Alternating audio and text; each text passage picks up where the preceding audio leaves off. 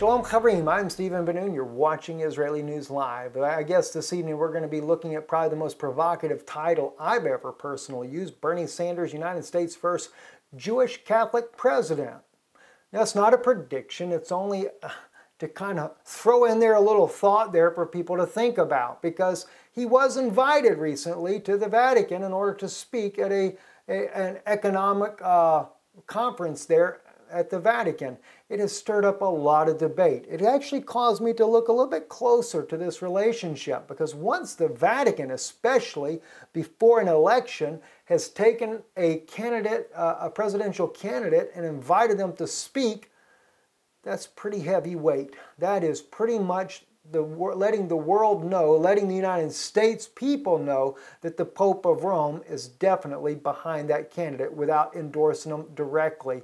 That is provocative in itself. It has caused a lot of debates, but you may find out, though, that there is an agenda going on in behind this. It's not just Bernie Sanders being called to the Vatican to speak. There is a much bigger agenda, and I don't know if I really brought in enough information in the broadcast tonight to really express what I'm thinking about. But let me just first sum it up like this here.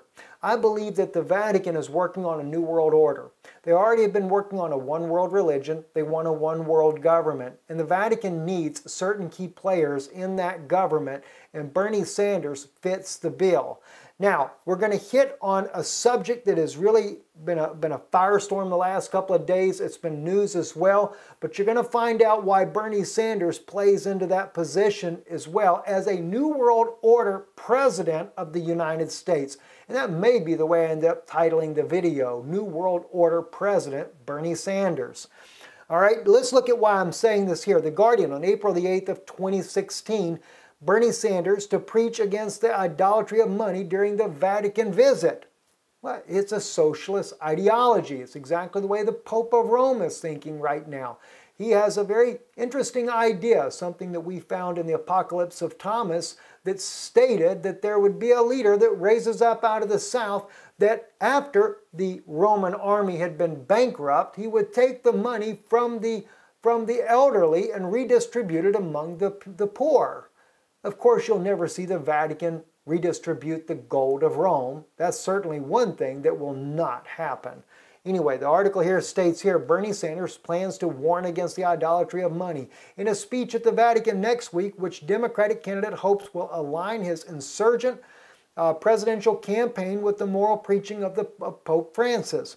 What the Pope has been clear about is linking the issue of morality with the global economy and making the point that you can't have a moral economy when so many people are living in poverty, Sanders told The Guardian. Well, that sounds exactly like Pope Francis right off the press. It's also interesting to note that even though Sanders has been pretty much at the throat of Hillary Clinton, so to speak, Hillary Clinton has been very cautious about bringing any slander against Bernie Sanders himself. In fact, when she was asked flat out in an interview recently, on Fox News, she stated back that I have nothing negative to say about Mr. Sanders. She said, I would rather him be president than Donald Trump. Something is really going on. Something is up, and I do believe it is a New World Order plan. That's what I think is really going on. Now, April the 8th of 2016, on CNN's headline news there, they put out, Pope to Church, be more accepting of divorced Catholics, gays and lesbians. Now, it's kind of interesting the way the Pope worded that, or the way the title words it, divorced Catholics, gays and lesbians. Let's see what he said in this. Pope Francis put his shoulder to the doors of the Catholic Church, shoved them open a little wider Friday, calling for the Church to be more tolerant in practice while not changing any official doctrines. He urged priests around the world to be more accepting of gays and lesbians, divorced Catholics, and other people living in what the Church considers irregular situations. Now, it's not just that the Pope is doing this either. You also find that Bernie Sanders has been a longtime advocate of the gay and lesbian community. He states here on October the 8th of 2015 how Bernie Sanders evolved on gay marriage. Today, some are trying to rewrite history by saying they voted for one anti-gay law to stop something worse. Sanders told a group of top Democratic organizers without saying Clinton's name. That's not the case. There was a small minority opposed to discriminating against our gay brothers and sisters, and I am proud that I was one of those members. Quote, unquote, Bernie Sanders. Now, the thing is, it's not just Bernie Sanders. All right, now notice Bernie Sanders has seemed to follow this ideology for some time. But the shocking fact that came out that a dear brother sent me today was this article where it says Israeli Orthodox Rabbinical Group calls for accepting of gays and lesbians. This was on Haaretz, April the 10th of 2016, came out yesterday. Dozens of religious Zionist rabbis urged their communities last night to be tolerant of gays and lesbians, though stressing that religious prohibition on gay sex remains unchanged. Doesn't that sound just like the Catholic Church? I mean, the Pope 2 days before then makes a very similar declaration, and yet at the same time unchanging in the policy of the Church, just saying be more tolerant, all right? Now, although forbidden sexual relationships must not be permitted, there's room for leniency and attitudes towards social inclusion and for accepting them into the community. The rabbis wrote in a religious opinion issued by the Beit Hallel organization. The opinion said gays could serve in any communal capacity, including leading prayer. The signatories' goal, it added, was to present an approach that combines law with compassion and peace in order to magnify the Torah and increase love, brotherhood, and peace. Friends, this sounds like to me part of the one world religion. The papacy has made a declaration on how we're to accept the gay and lesbian community, and the Jewish rabbis have followed suit in issuing the same decree to their own people. Do you not think that they're not wanting a particular man in the White House to lead a new world order as well? Not just the religious order is set in place. Now we see the rabbis are taking their orders from Rome and they're obeying what Rome has to say. Now, I will make it clear myself. As far as human beings, they're human beings, just like we are. It's not some other kind of race of people, by no means. Gays and lesbians have a right to be human beings just as we have a right. They're living in sin just like many people are living in sin, just like many so-called Christians are out there lusting after other women, committing adultery on their wives or on their husbands, or either, whichever way it may be. Sin is sin, and that's where it comes down to. It doesn't make one sinner worse than the other. Okay? So I definitely do not condone the lifestyle, but I don't condone adultery either. And I do not condone lusting after women. And I do not condone pedophilia. And I do not condone all these other evils and wicked things that are going on in the world. And in fact, when you have any of these things, none of these people have any right to be leading in prayer. So I condemn this about the rabbis saying that they could lead in prayer. Now, what they do need to do, and that's in the case of all these groups here, they all need to be on their knees before God and praying and asking for God to forgive them.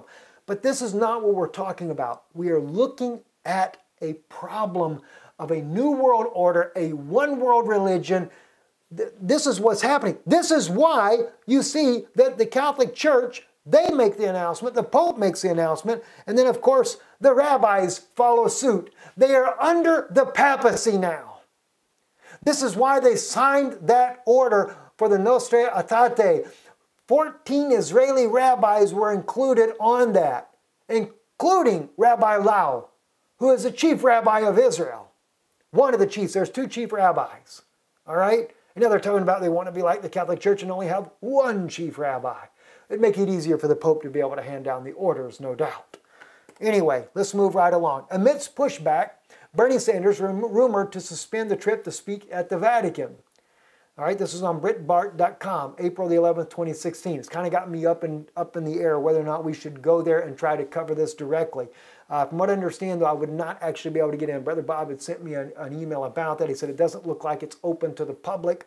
Although Bernie is supposed to speak there, I'd love to be able to capture this, because to me this is major news that is breaking here. You are seeing new world order being set in motion. A Roman news agency specializing in Vatican affairs has reported that following the controversy, Sanders may call his visit off and postpone it for a more opportune moment. The agency Il Sismografo also notes that there has been no official confirmation that Bernie Sanders will take part at the Vatican meeting, even though Bishop Sanchez himself sent a letter on April the 8th announcing Sanders' participation. I have checked the official website for the Vatican on this. He is speaking. He is on the calendar with about another probably 20 or so people that will be speaking as well. It is a huge delegation from around the world that would be speaking there. Bernie Sanders is there. But, you know, the thing is, the damage is done. The whole point for the Vatican putting him in this position here was to show the Vatican or the Catholic people in the United States to get behind this man and vote him in. This is what they want in. Now, I can't say that he will win, but dadgum, I'm going to tell you something, guys. It looks like he's going to get that presidential election. It looks like that the Vatican itself is behind Bernie Sanders as a New World Order leader. Look what happened in Canada. My brothers and sisters from Canada, you know this as well. You guys had a wonderful, wonderful prime minister, and he got ousted. And I said he was going to get ousted. I said, why? Because he's not lining up with what the Vatican wants. The Pope doesn't want that kind of prime minister. See, they wanted a prime minister that doesn't love Israel, unless it's with the Vatican at the head of Israel. So he lost and was put out. And that's happening also in Europe as well. Leaders are being put out and socialists are being put into place. It's very serious, friends, what's going on. Another thing, too, that I noticed as well that Bernie does that is a major thing for him and as well as with the Pope of Rome. This was the title of the article. The picture doesn't come on the same article. Vatican trip could boost Sanders' fight against Clinton. Reuters, April the 9th of 2016. Now, on the picture, though, when I found this picture here, in Michigan, Bernie Sanders had gotten the majority of the Muslim vote because he is very much for the Muslim people. And again, I am definitely not against the Muslim people at all. I believe that they also, I don't agree with their doctrine, agree with Islam, and I believe that they've been totally duped by the Vatican into believing something that was never true in the first place. That's the sad part about the Muslim faith there. But to me, they're people, and they are refugees, and, you know, if there's a safe way, you need to witness to them. This is the opportunity. But it is another thing. He is capitalizing on the Muslim people in order to get the vote as well. And of course, he is all about that socialism there, and this is what the Pope of Rome wants. So I believe that Bernie Sanders may very well be your next Jewish Catholic president. I'm Stephen Benoon with Israeli News Live. Shalom, and God bless you guys. Oh, by the way, don't forget, we do have a new address. I have not posted that as of yet on our website. It takes a little bit of time to get that up there. It will be here at the end of this video. And we thank you, those of you that are supporting this work. And if you want to support this work, we do encourage you, go to our website, israelinewslive.org. And you can make a donation there. There's a donate button there, or israelreturns.com. And if you mail it, at the end of the video, you'll see on there our address. It's a post office box in the Czech Republic and to Danun Institute. Anyway, thank you, and God bless you for your love and kindness to this ministry. Shalom.